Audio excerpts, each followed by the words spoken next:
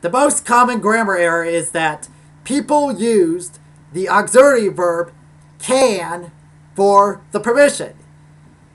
You use the auxiliary verb may for the permission. You use the auxiliary verb can for the ability. I am tired of those commercials that you order merchandise from home. They state you can order by calling the number or by going online. You must be 18 years or older to order. By broadcasting this, juveniles can get some or permanent psychological damage of future abilities. More specific information about juvenile discrimination in future editorials. Another frequent error that I saw is highlighting / italicizing / making boldface / underlining punctuation marks with keywords. You do not use these actions on punctuation marks after the key word unless a key word is hyphenated. The punctuation is not important with the keyword. Let me show you a visual aid. The top example is incorrect. Notice the red period. The bottom example is correct. Notice the black period.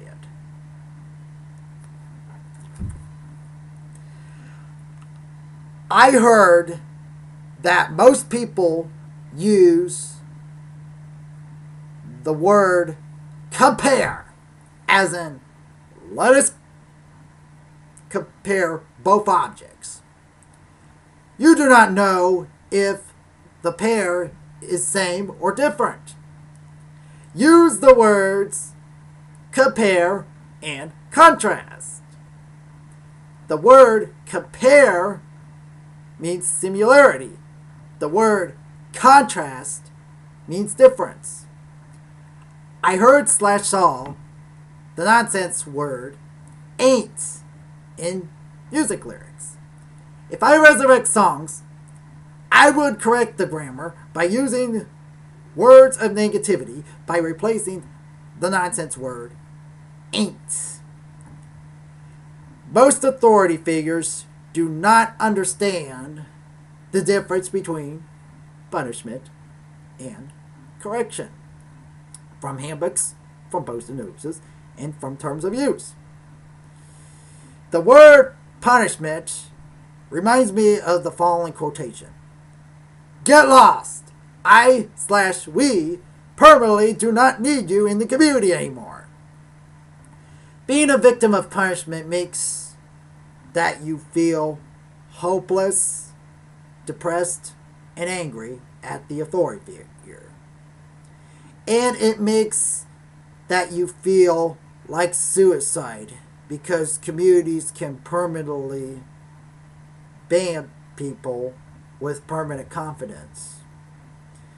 On the other hand, the word correction is correcting the defendant's behavior out of love by using non-lethal solutions.